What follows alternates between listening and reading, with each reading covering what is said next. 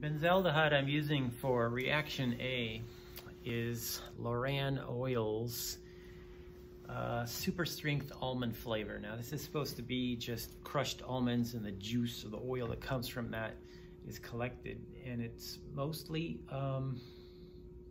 benzaldehyde. Okay, so it does have significant amounts of the other natural products present in the almond, as well as benzoic acid, which forms in significant amounts from the air oxidation of benzaldehyde. So I'm going to purify a bit of that. I'm going to go for 10 milliliters here, and I need 7.5 milliliters for my reaction, so I think 10 should be fine to work off of. So I'll actually just add 10 milliliters directly to here.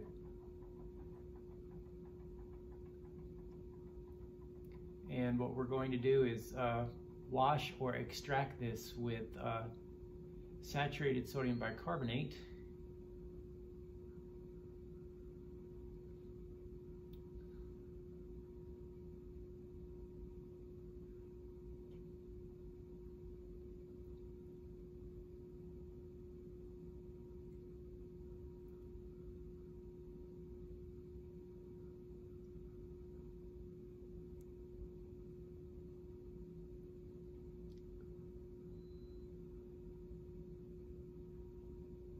I think that was 10.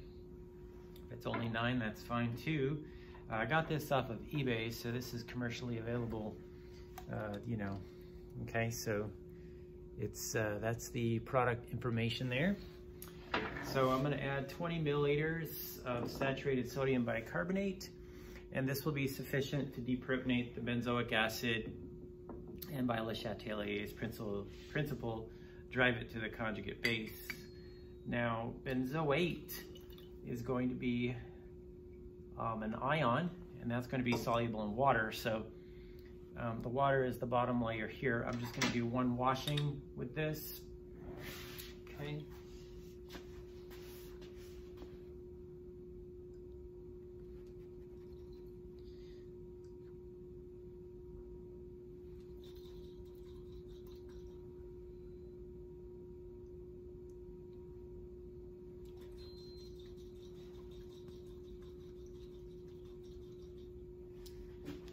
Let that go there, and I don't unfortunately have a distillation apparatus or a vacuum distillation set up to purify this by vacuum distillation, but we'll let this very strongly smelling substance here separate. I'll get the oil layer, I'll measure out 7.5 milliliters, and I'll proceed to the reaction. I've waited about 3 minutes here, and the layers have separated. So I'm going to go ahead and dispense the lower aqueous layer into this flask so I can discard that. And the upper organic layer should contain benzaldehyde. And this is a very rough purification step just to make sure we have a more pure product, more pure benzaldehyde to work with. Now, I'm not going to dry the organic layer because the reaction is carried out in an aqueous reaction mixture. So I'm just going to dispense this benzaldehyde now in here. I can see even more droplets of water forming on the bottom there as it continues to separate. All right, so let's go ahead and dispense this into here.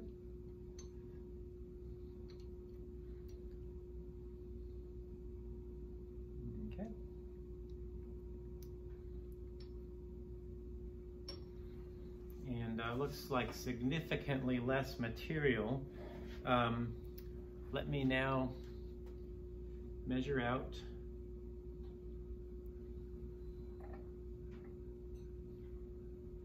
.5 milliliters of purified benzaldehyde.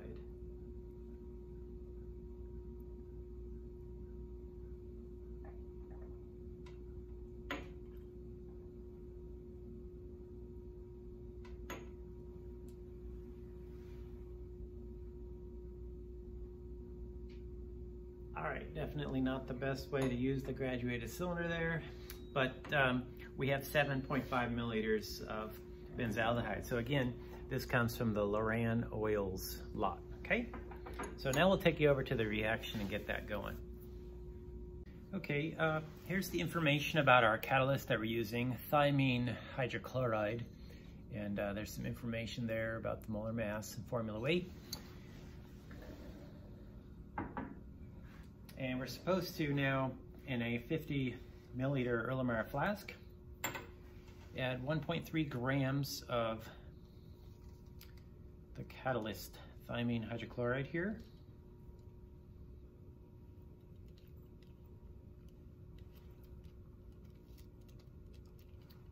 Okay. And then we are asked to add 4 milliliters of water, distilled water. Okay.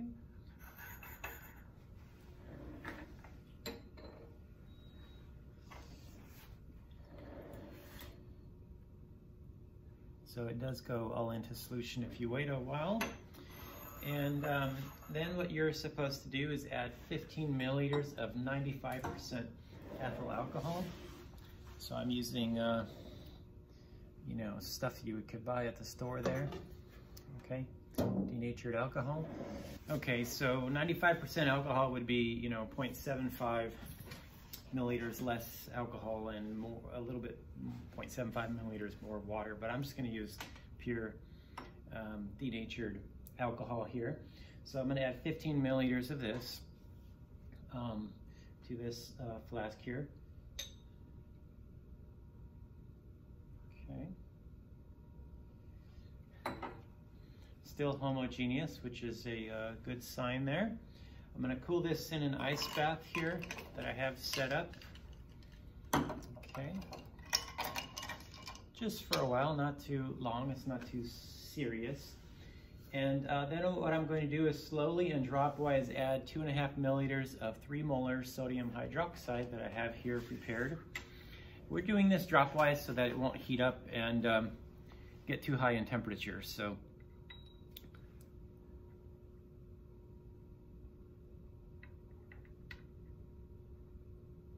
it's about 2.5 milliliters there. So I'll just kind of swirl it around while I add this dropwise.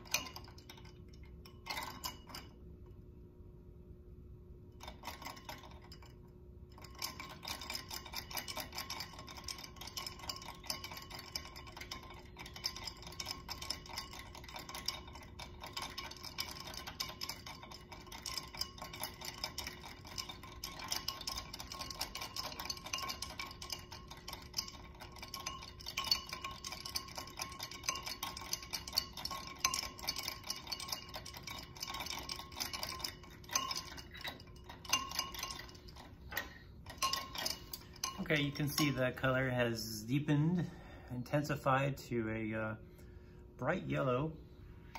All right. Now that we have the sodium hydroxide mixed with the thiamine hydrochloride and we've made the active form of the catalyst, we're going to add our 7.5 milliliters of benzaldehyde to the solution. And that's it. All right, so I'm just going to go ahead and dump this in there.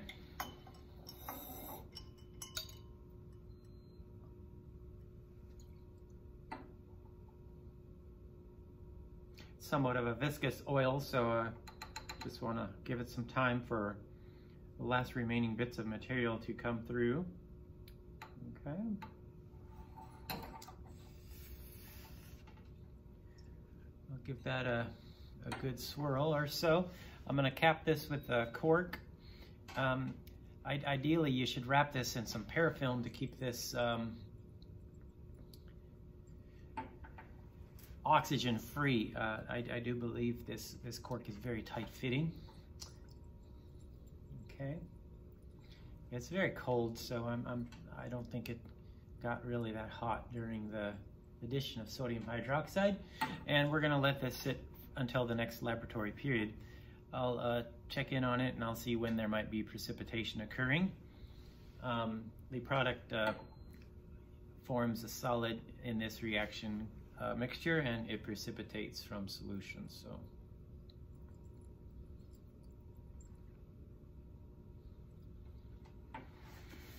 So that's it. I'll see you back in a week or so when we analyze this and see if we succeeded.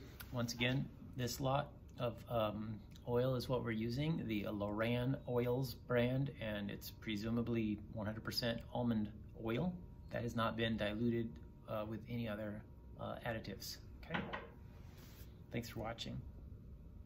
Okay, here are the results from my benzoin condensation. Remember again, we had two of these oils that were purchased off of eBay. We've got the LorAnn oils on the left, and we've got this thing from Traverse Bay Bath and Body, okay, Traverse Bay. So they both yield sufficient quantities of crystals. The reaction on the left here produced a little bit of a yellow supernatant. And we're asked to cool this on ice for 15 minutes and then do vacuum filtration here. The Traverse Bay product seemed to produce more fluffy crystals, and similar results there with a kind of a yellowish supernatant. And we're also supposed to, just chill these for 15 minutes. So I'll bring you back after about 15 minutes, and then we'll do the vacuum filtration here. All right, so let's do the analysis of the LorAnn oils. And so I've got my reaction here that's been 15 minutes in the ice bath. And we'll set up our sidearm flask here.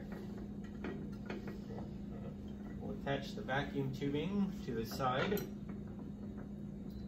And our Buchner funnel here.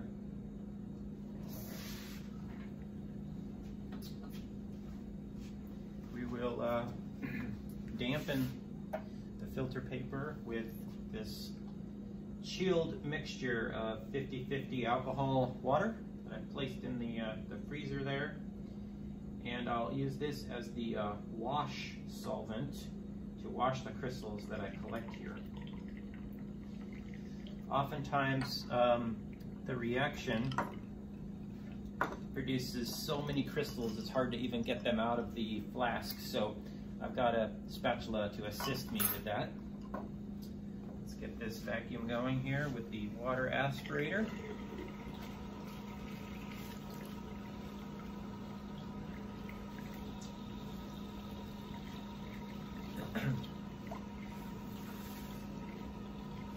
Good enough, I believe, and we're set to go.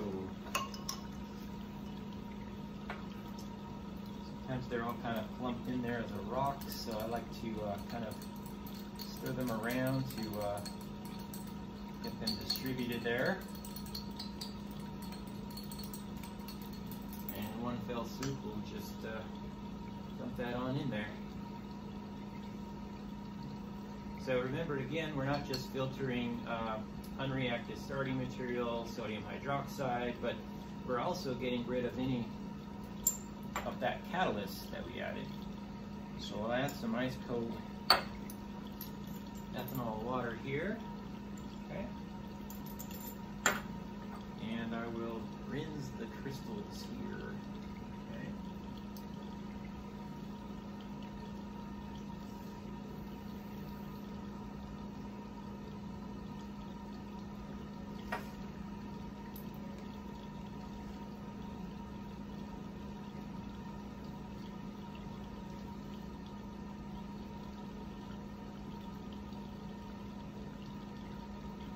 this off for a second.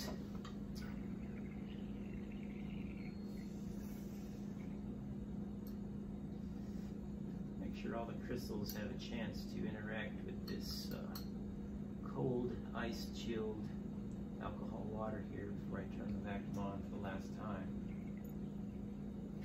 Okay.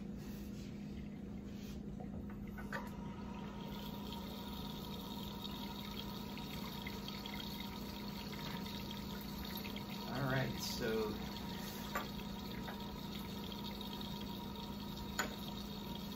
I'm noticing a lot of oil down in here in the Erlenmeyer flask, and I think that might be unreacted benzaldehyde, or perhaps oils that were added to this to dilute the almond oil extract. We'll let this air dry 5 minutes, and then we'll let it sit to air dry, until the next lap period. Okay, so no need to hang around and watch me on that. I'm going to label this and put it onto a watch glass so you'll know that this is the LorAnn oils catalyzed reaction. Okay. Okay, I'm here at the balance. Let's turn this guy on and make sure it's all zeroed out correctly. And we're going to weigh this watch glass here. And of course, you subtract the weight of the watch glass from the final, so you get the mass of only the product. And I've labeled this LO to help us remember this is the LorAnn oils reaction, okay? So I'm gonna put this on the balance here. And we're just measuring simply the weight of the empty watch glass, okay? So that's the mass for the LO watch glass. Now what I'll do is transfer the not yet dry benzoin onto the watch glass, and these usually form very fluffy crystals, and I'll show you the morphology of these crystals after it's all dry. Right now it's might have a little bit of alcohol remaining on the crystals, and perhaps any oil that factory decided to add in. All right, so we'll just let this air dry until the next laboratory period. I like to spread the crystals out a little bit, but not too much in danger of spilling over the sides. And we'll just let this air dry until the next laboratory period. So that's the LO or LorAnn oils product.